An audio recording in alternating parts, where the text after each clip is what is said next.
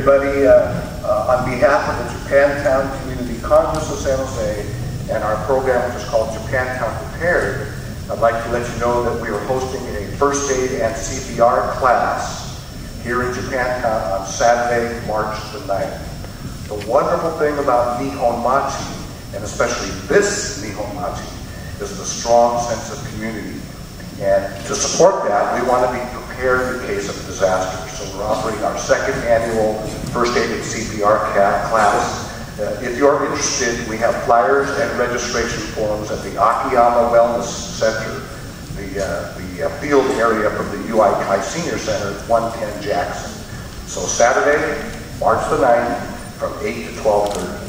Thank you.